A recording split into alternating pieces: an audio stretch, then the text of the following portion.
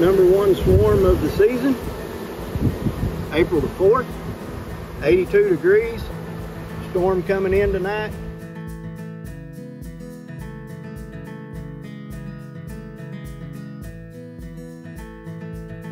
Naturally, drones can't come in or out, but more importantly, the queen, she can't come out. So if we've got that old overwintered queen in there, she's stuck. She won't be able to get her hind in through those bars.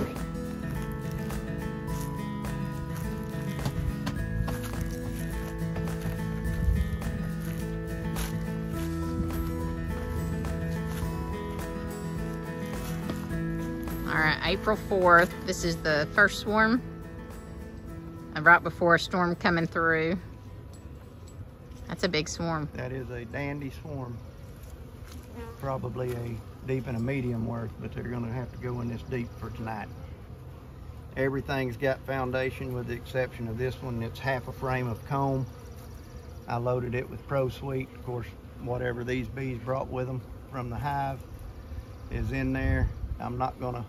I don't really want to cut the limb, because the next swarm that comes out stands a great chance to hit it if they don't go get in the swarm trap.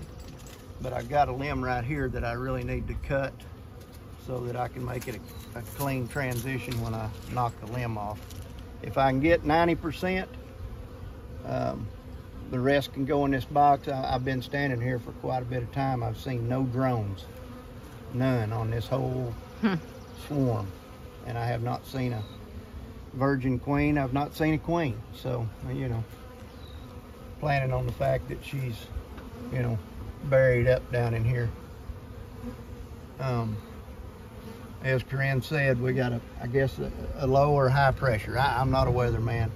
Whichever it is tends to push on these bees that are ready to go.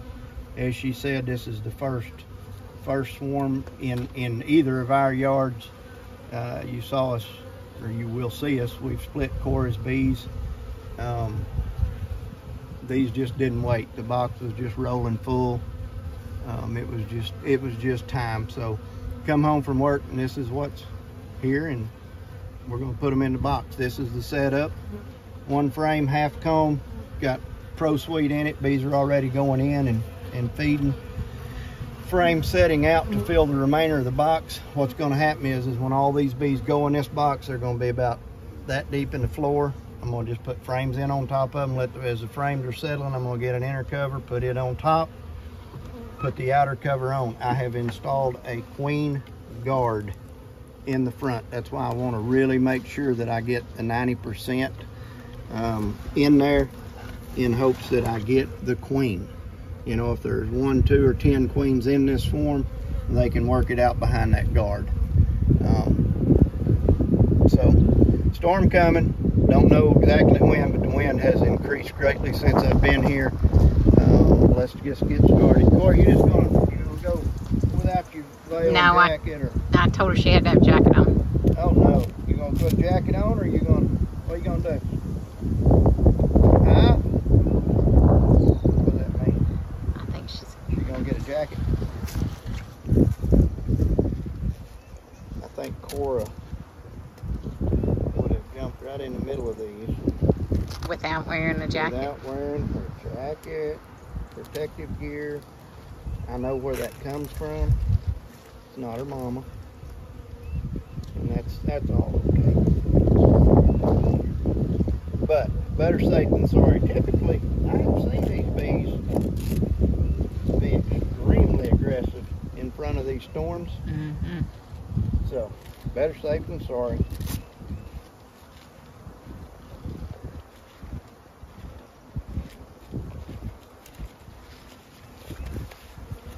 All right, you want to get where you can see and have your chacos under the edge of the buggy over there? Yeah, I kind of wanted to see this entrance guard, but I don't want to step in those fire ants. Well, I'll tell you what I'll do. Come around, and I'll stand in the fire ants. You mean over here on the other side? This is the only branch that I want to remove first.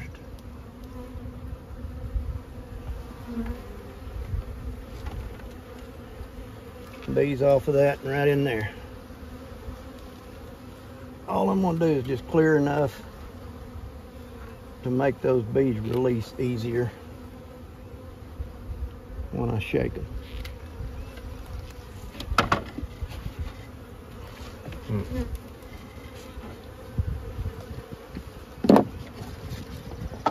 I got frames laying everywhere, so bees are getting on them. Let's see. Put that back out of the way.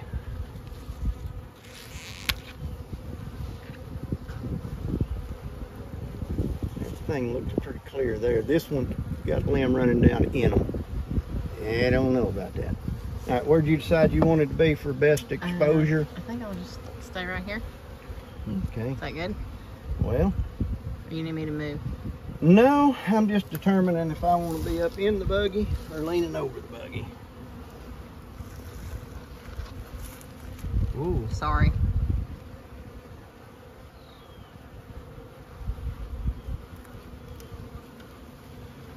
Yeah. Cantilever. Oh, never really where they think that.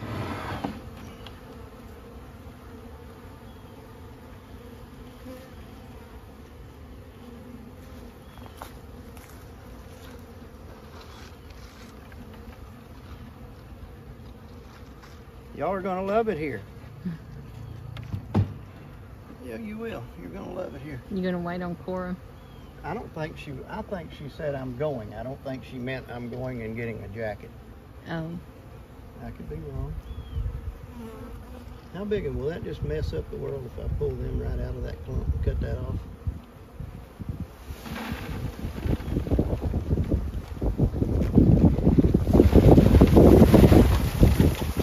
Bees, bees, bees. Bees, bees, bees.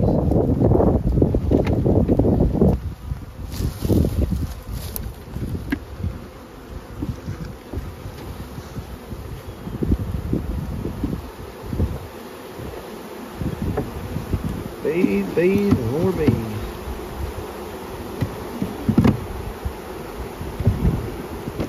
You gotta love these bees, so they love you back. Okay. I'm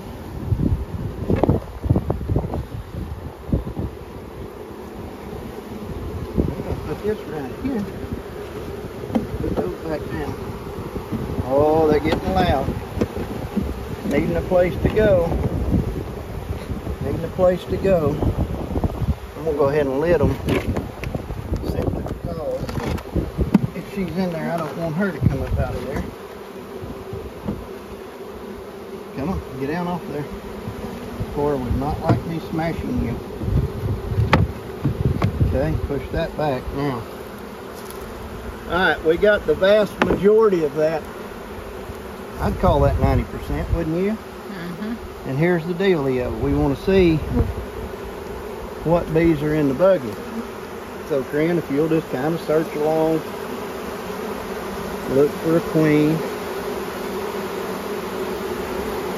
I've got a queen clip in my pocket in case during all that come apart we drop her.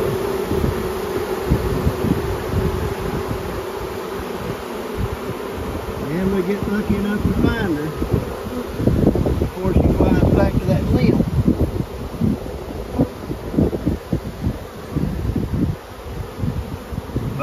Bunches of bees. I don't know, that all went fairly good.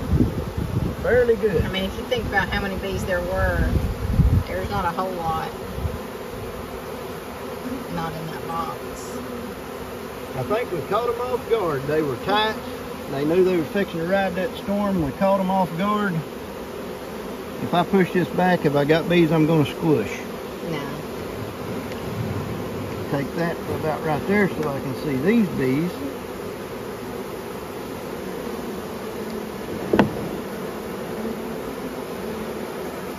Bees are fanning on the entrance. It doesn't always, that just, they're passing along the knowledge that she's in there. These bees are coming up to them. I mean, I don't see a virgin queen. I don't see a big queen. Feeling pretty good about all that. There's not a big bag of bees under king. These bees that are coming in are going to be scouts, and bees are looking for where the mass went. Here's a little clump around on your side on the back of the box.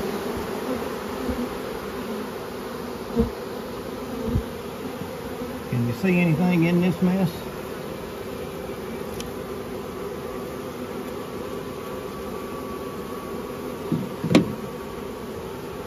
They're coming to this now.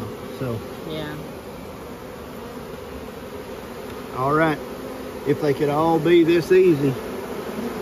I've seen this this battle go on and ensue for hours, but I think they were tight enough, storm locked enough that when I shook them, they went in the box. I'm feeling confident that she's in there. Did you explain what the guard was? All right, this is a queen entrance guard.